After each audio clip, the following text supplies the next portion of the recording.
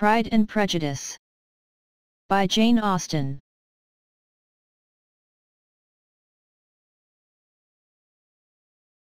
About Pride and Prejudice is Jane Austen's first novel, published in 1813. Some scholars also consider it one of her most mature novels. Austen began writing Pride and Prejudice under the title First Impressions in 1796, at the age of 21. She probably wrote the first draft as an epistolary novel, meaning the plot unfolded through an exchange of letters. In 1797, Austen's father offered his daughter's manuscript to a publishing company, but they refused to even consider it. Shortly after completing First Impressions, Austen began writing Sense and Sensibility, which was not published until 1811.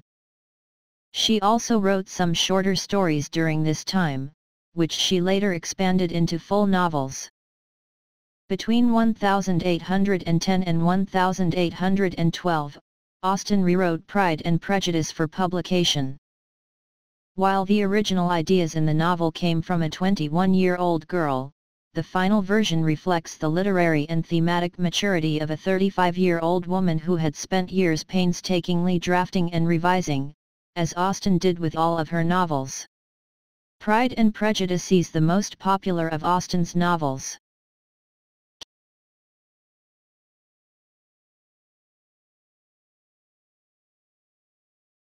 Character list: Elizabeth, the novel's protagonist. Character list: Elizabeth, the novel's protagonist and the second oldest of her 5 sisters. Elizabeth Bennet is lively, quick-witted, sharp-tongued, bold, and intelligent. She is keen and perceptive, but Elizabeth's pride in that very ability engenders a prejudice that almost hinders her happy future with Darcy. Elizabeth is not impressed by mere wealth or titles, rather, she values propriety, good manners, and virtue. Mr.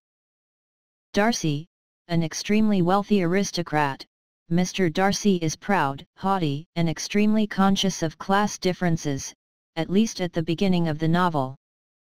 He does, however, have a strong sense of honor and virtue and a degree of fairness that helps him to control his pride after Elizabeth rebukes him for his narrow-minded perspective. Jane Bennet, the oldest Bennet daughter, is beautiful, good-tempered, amiable, humble, and selfless. Her good nature does result in a level of naivete, especially when it comes to recognizing the wickedness of others. Her sweetness leaves her vulnerable to injury from insincere friends like Caroline Bingley. A rather static character, Jane remains a model of virtue throughout the novel. Mr. Bingley, much like his beloved Jane, Charles Bingley is an amiable and good-tempered person, mostly unconcerned with class differences despite his extraordinary wealth. His virtue proves to be his vice at times, since his modesty leads him to be easily swayed by the opinions of others. A mostly static character, Bingley remains pleasant and in love with Jane throughout the novel. Mr. Wickham, an officer in the regiment stationed at Meryton, Officer Wickham possesses a charm that hides his dissolute, untrustworthy personality. He was godson to Darcy's father. However, Wickham betrayed Darcy by seducing Georgiana when she was only 15. He also spreads false rumors about Darcy throughout Hertfordshire and Meryton.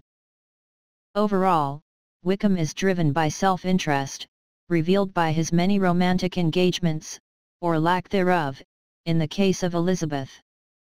He is also a static character and marries Lydia only because Darcy provides a financial incentive. In the epilogue, Austen implies that Wickham tires of Lydia after a certain point. Mrs. Bennet, Mrs. Bennet is a foolish and frivolous woman. She lacks any sense of propriety and neglects to provide her daughters with a proper education. Instead, she remains concerned solely with securing them profitable marriages. Her lack of self-awareness constantly embarrasses Elizabeth and Mr. Bennet alike. Mr. Bennet, an intelligent man with good sense, Mr. Bennet displays an unfortunate disinterest in most of his family, besides Elizabeth. He seems weary after spending many decades married to the interminable Mrs. Bennet. His complacency is shaken only when Lydia's poor decisions in Brighton threaten her future.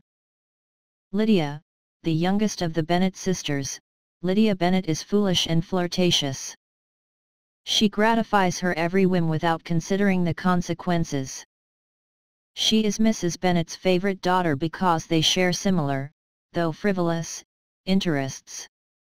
She is obsessed with the regiment officers, and lets her lack of virtue and propriety lead her into a near disaster with Wickham. Kitty, Catherine Kitty Bennet, the second youngest Bennet daughter, exhibits little personality of her own. Instead, she imitates Lydia in almost everything until Lydia leaves for Brighton.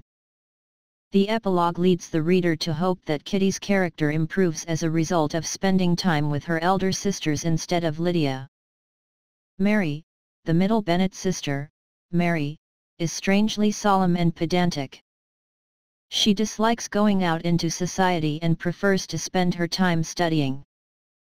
In conversation, Mary constantly makes awkward and profound observations about human nature and life in general.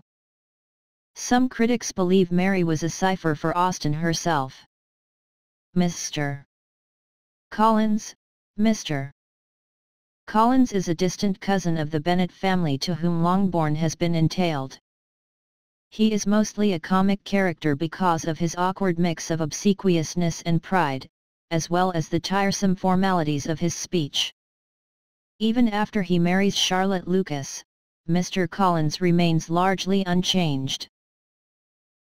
Charlotte Lucas is Elizabeth's best friend, the Bennets' neighbour, and Sir William's daughter. Her attitudes on marriage, as a pragmatic transaction rather than as a romantic attachment, stand in stark contrast to Elizabeth's.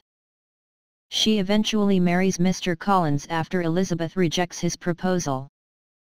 Sir William Lucas is a friend and neighbour of the Bennet family. He is pleasant but not overly deep or intellectual. He is obsessed with having been granted knighthood. He is father to Charlotte and Maria Lucas. Maria Lucas, Charlotte's younger sister, Maria, is as empty-headed as her father. She is never featured in the novel outside of her presence on the trip to visit Charlotte with Sir William and Elizabeth. Mrs. Gardiner, Mrs.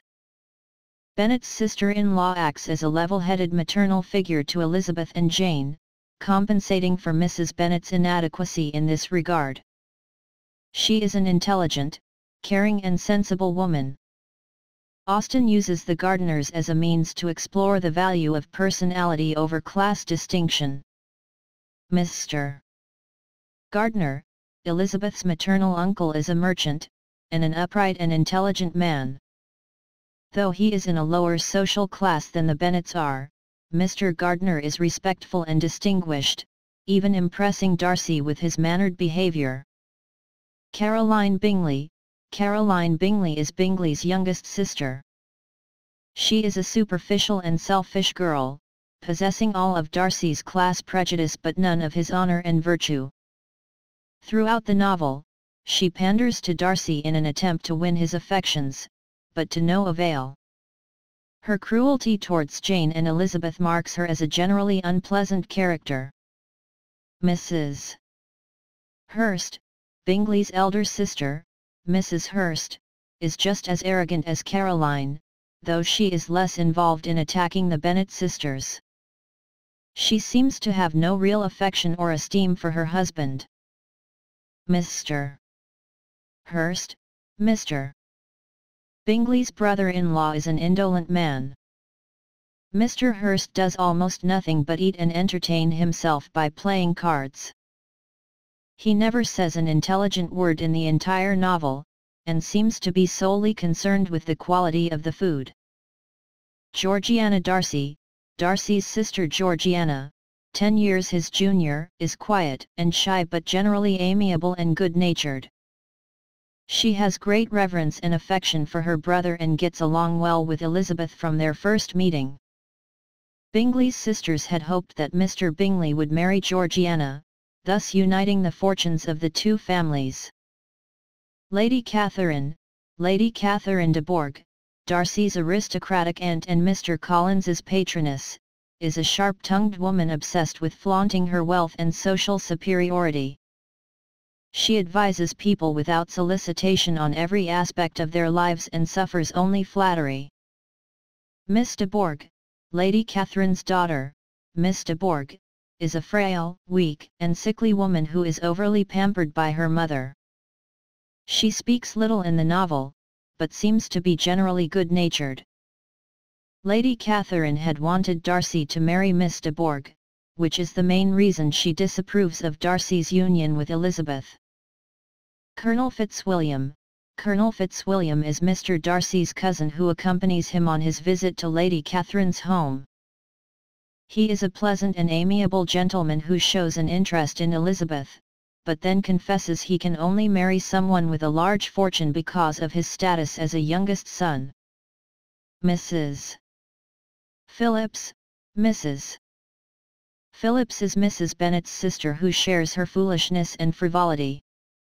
She lives in Meryton and facilitates Lydia and Kitty's obsession with the officers stationed there. Mrs. Forster, Mrs. Forster is the wife of Colonel Forster and invites Lydia to accompany them to Brighton. The trip enables the near disaster with Wickham. Mrs. Forster's frivolous nature is implied by her fellowship with Lydia. Colonel Forster a good-natured and basically responsible man, Colonel Forster is the regiment leader who allows his wife to bring Lydia to Brighton. After the disastrous elopement, Colonel Forster helps Mr. Gardiner and Mr. Bennet to locate Lydia. Miss Young was Georgiana Darcy's governess back when Wickham seduced the young girl. In fact, Miss Young was crucial towards facilitating Wickham's wickedness. She never features directly in the novel, but she proves to be the key in Darcy's locating Wickham and Lydia. Mrs. Lucas, Mrs. Lucas is married to Sir William and is Charlotte and Maria's mother. Mrs. Bennet often taunts Mrs. Lucas with gossip about the potential marital success of the Bennet girls. Mr. Denny, Mr. Denny is a soldier in the regiment who introduces the Bennet girls to Mr. Wickham. Miss King, Wickham pursues Miss King, a woman in Meryton, after she inherits a sum of money. Her inheritance distracts Wickham from his flirtation with Elizabeth. Mrs.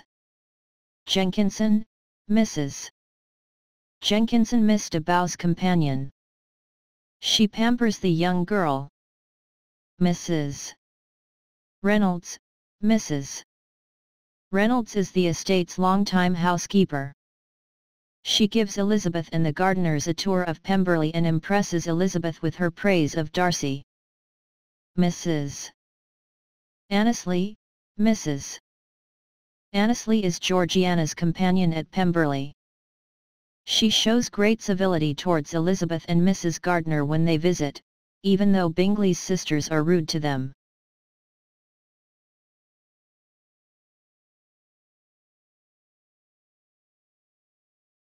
Summary: Pride and Prejudice is set primarily in the county of Hertfordshire, about 50 miles outside of London.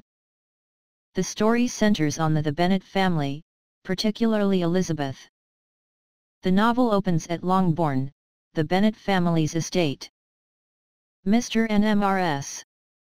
Bennet have 5 children: Jane, Elizabeth, Mary, Kitty, and Lydia. The family engages in a conversation about Mr. Bingley, a single man of large fortune who will be renting the nearby estate of Netherfield Park. Mrs. Bennet sees Mr. Bingley as a potential suitor for one of her daughters. The Bennets first meet Mr. Bingley and his companions at the Meryton ball. The townspeople conclude that Mr. Bingley is perfectly amiable and agreeable. Meanwhile, Mr. Bingley takes an immediate liking to Jane Bennet. Mr. Bingley's friend Mr. Darcy, however, snubs Elizabeth. The community decides that Darcy is proud and disagreeable because of his reserve and his refusal to dance. Jane finds Bingley's sisters, Caroline and Mrs. Hurst, to be amiable, but Elizabeth sees them as arrogant. After further interactions, it becomes evident that Jane and Bingley are interested in one another. However, while Bingley makes his partiality quite obvious, Jane is universally cheerful and somewhat shy. Charlotte Lucas, Elizabeth's best friend, has a very pragmatic view of marriage. She recommends that Jane make her regard for Bingley more obvious. At the same time, Mr. Darcy begins to admire Elizabeth, captivated by her fine eyes and lively wit. She, however, remains contemptuous towards him. When Jane is invited for dinner at Netherfield, Mrs. Bennet refuses to provide her with a carriage, hoping that the impending rainstorm will force her to spend the night there. After getting caught in the rain, Jane actually falls ill and has to remain at Netherfield for many days. Upon hearing that Jane is ill, Elizabeth walks to Bingley's estate through the muddy fields. Caroline. Bingley and Mrs. Hurst are scandalized by Elizabeth's rumpled appearance, but join Bingley in welcoming her nonetheless. Elizabeth continues to impress Darcy during her time nursing Jane at Netherfield. However, she remains blind to his affections and continues to see him as a proud and haughty man. Caroline, who hopes to attract Mr. Darcy herself, grows extremely jealous of Elizabeth and mocks her lowly status. Mrs. Bennet and her younger daughters come to Netherfield to check on Jane, and Elizabeth is mortified by their foolish behavior and complete lack of manners. Bingley's admiration for Jane continues unabated, though, and his affection is evident in his genuine solicitude for her recovery. After Jane recovers, she returns home with Elizabeth. Meanwhile, a militia regiment is stationed at the nearby town of Meryton, where Mrs. Bennet's sister Mrs. Phillips lives. Mrs. Phillips is just as foolish as Mrs. Bennet. Lydia and Kitty love to stay with their aunt in Meryton so they can socialize, and flirt, with the military officers. Mr. Collins, Mr. Bennet's distant cousin, writes a letter stating his intention to visit. Collins is in line to inherit Longbourn because the estate has been entailed away from any female children. Mr. Collins is a clergyman, and his patroness, Lady Catherine de Bourgh, who is also Darcy's aunt, has suggested that he find a wife. Therefore, Collins hopes to make amends for the entailment by marrying one of Mr. Bennet's daughters. Mr. Collins proves himself to be a silly man, speaking in long, pompous speeches with an air of solemn formality. The Miss Bennets and Mr. Collins go for a walk to Meryton. On the way, they meet an officer in the regiment named Mr. Wickham. They also run into Mr. Darcy. When Darcy and Wickham see one another, both men become visibly uncomfortable. Wickham shows an immediate partiality for Elizabeth, and they speak at length over the following days. In one of these conversations, Wickham explains his past with Darcy. Darcy's father had promised that Wickham, his godson, would inherit a good living after the elder man's death. However, Darcy failed to fulfill his father's dying wishes and left Wickham to support himself. Elizabeth, already predisposed to think badly of Darcy, does not question Wickham's account. When Elizabeth tells Wickham's story to Jane, however, Jane refuses to think badly of either Wickham or Darcy, insisting that there must be some misunderstanding. Bingley hosts a ball at Netherfield.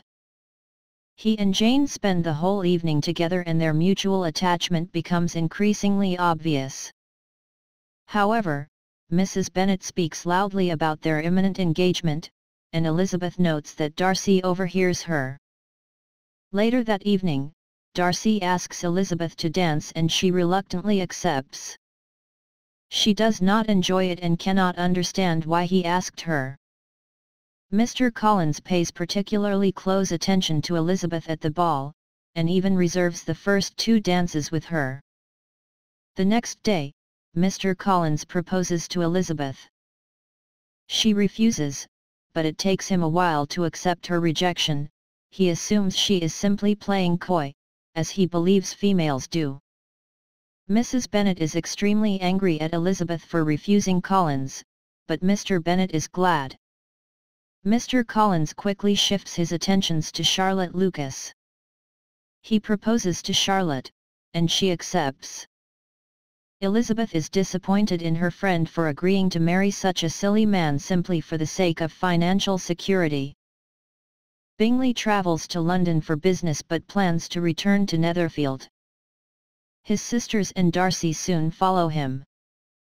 Soon thereafter, Caroline writes to Jane to say that Bingley has changed his plans and will not return to Netherfield for at least 6 months. Caroline also informs Jane that she hopes Bingley will marry Darcy's younger sister in order to unite the 2 families' fortunes. Jane is heartbroken. Elizabeth thinks that Darcy and Bingley's sisters have somehow managed to dissuade Bingley from proposing to Jane. Mr. and Mrs. Gardiner, Elizabeth's aunt and uncle, come to Longbourn to visit. Noting Jane's sadness, they invite her to stay with them in London for a while. Elizabeth hopes that Jane will run into Bingley while in London. Mrs. Gardiner warns Elizabeth against marrying Wickham because of his poor financial situation. While Jane is in London, Caroline Bingley is extremely rude to her. Jane assumes that Mr. Bingley knows she is in London, and since he does not call, she decides he no longer cares for her. In Meryton, Wickham suddenly transfers his attentions from Elizabeth to Miss King, a woman who has recently acquired £10,000 from an inheritance. Elizabeth travels to visit Charlotte, now Mrs. Collins, at her new home in Kent, along with Sir William Lucas and Maria Lucas. On their way, the travellers stop to visit Jane and the Gardiners. Mrs. Gardiner criticizes Wickham's change of affections, but Elizabeth defends him. During her stay in Hunsford, Elizabeth and the others are often invited to dine at Rosings, Lady Catherine's large estate. Lady Catherine is completely arrogant and domineering.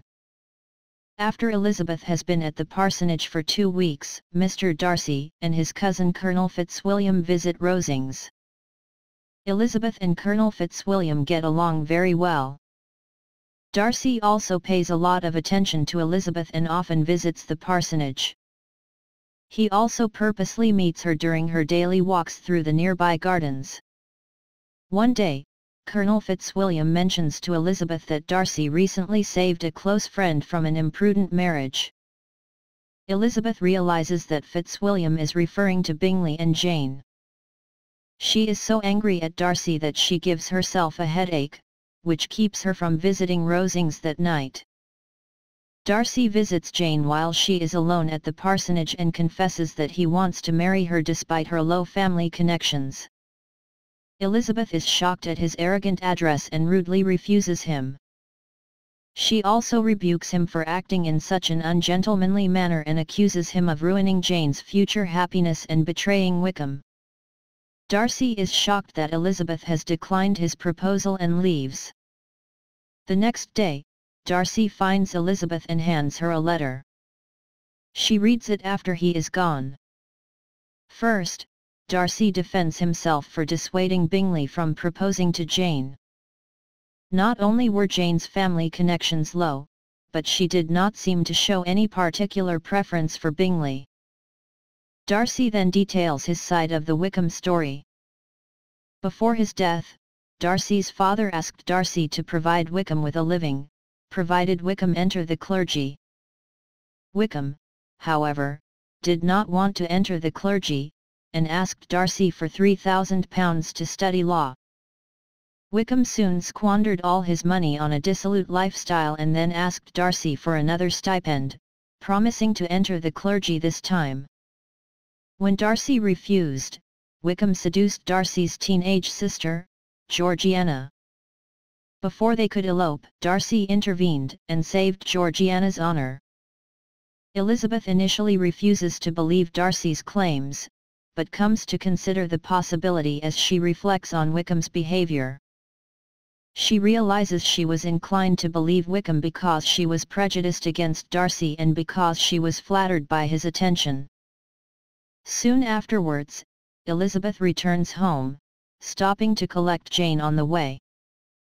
Meanwhile, Mrs. Bennet, Lydia, and Kitty are upset because the regiment is leaving Meryton and moving on to Brighton. Lydia is then invited to join Colonel Forster and Mrs. Forster in Brighton. Elizabeth advises her father to refuse Lydia's request, believing that her sister's frivolous nature will get her in trouble there. However, Mr. Bennet does not heed Elizabeth's advice. Soon afterwards, Elizabeth goes on vacation with the Gardiners. Their first stop is close to Pemberley, Mr. Darcy's estate. The Gardiners want to take a tour, and Elizabeth only agrees once she learns that Darcy is currently away. During their tour of the estate, Mrs. Reynolds, the Pemberley housekeeper, praises Darcy unequivocally. Elizabeth also expresses some regret that she will never be mistress of this estate. The travellers suddenly run into Darcy, who has arrived early. Surprisingly, Darcy is extremely cordial to both Elizabeth and the Gardiners. He tells Elizabeth that he wants her to meet Georgiana as soon as she arrives the next day. The next morning, Darcy and Georgiana visit Elizabeth and the Gardiners at their inn. Bingley soon joins them, and Elizabeth can see that he still thinks fondly of Jane.